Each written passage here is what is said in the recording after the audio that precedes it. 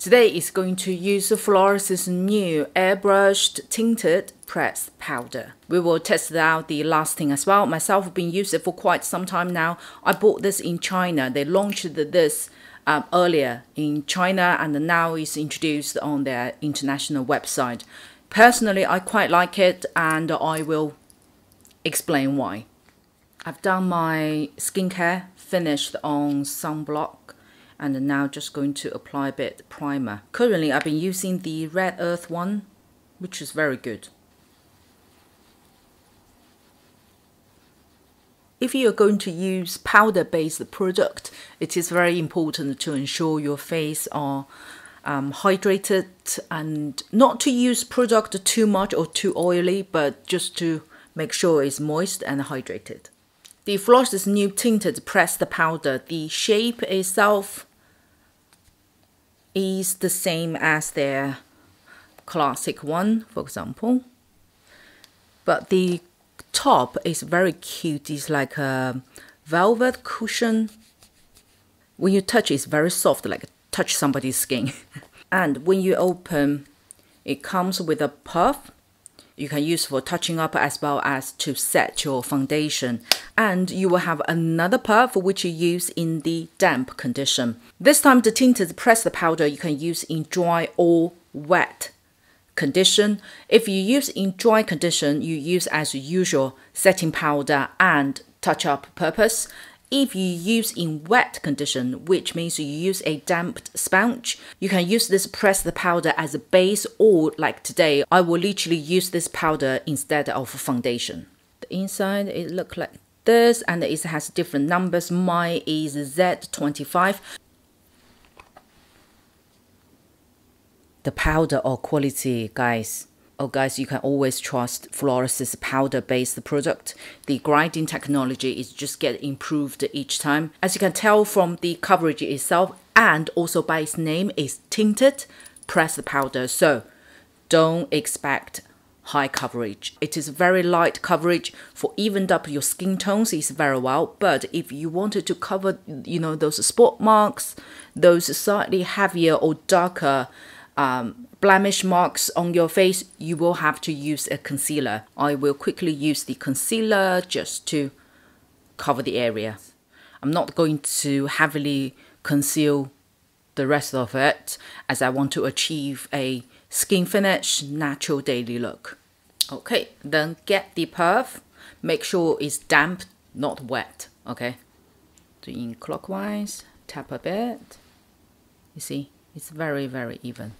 Okay, you see the pores area.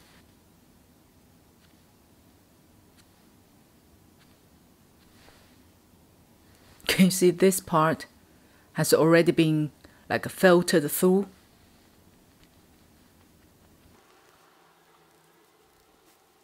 I would suggest that if you apply in the area that you had the concealer on, then you press gently. With the areas you didn't have any concealers on, then you press and drag like that. Will give you even better finish. Can you guys see the finish here compared to here? The lighting today is very bright, which really emphasizes all the details on my face. As you can tell, the pores, see? And then now you see that side. Great, isn't it? Although it's tinted pressed powder, but it's evened up your skin tones very well.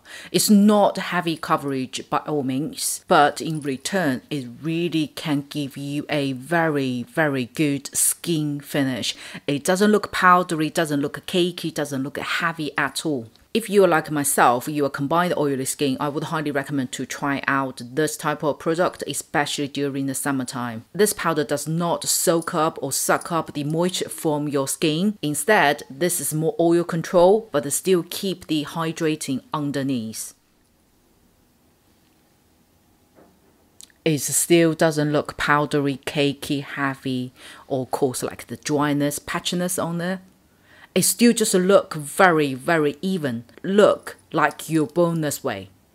Okay, when you finish powder products, it's always necessary, personally feel, to set with the setting spray.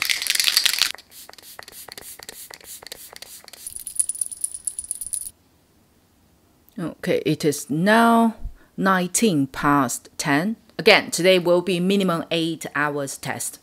I see you in few hours. It is now 3 o'clock in the afternoon. It's almost 5 hours. Let me zoom you in.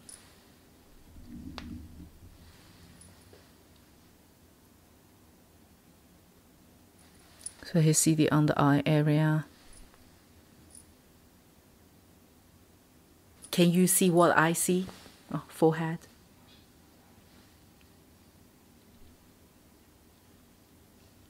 And look at the details of the full face, yeah? Almost 5 hours. I have a little bit face oil over here, and a little bit on this side, and a little bit over here. Change you guys to the normal distance. Normal people to people's distance. It still looks perfectly, and I had no touch-up whatsoever.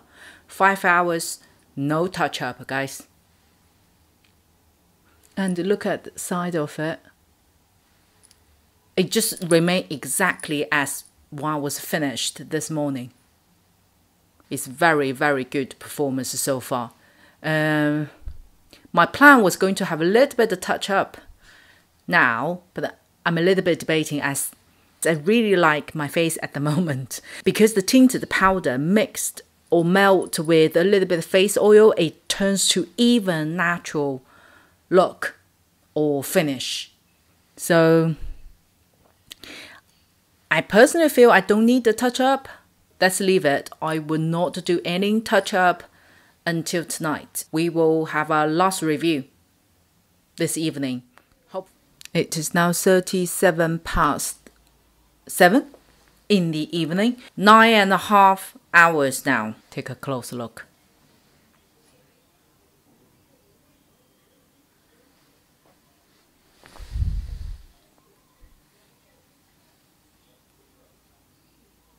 Overall, I would say it's still maintained almost 90% well. It's only, again, T-zones, face oil, and here it seems extended a little bit down over here. Considering when we done the 4 hours or 5 hours review, I did not touch up until now. So for over 9 hours. By the way, I've been out today. It's fairly warm outside. It's not hot, fairly warm outside. I've been under the sun for about just over an hour. I think overall with this performance, okay, let's see the touch up. Okay, we'll do it over here.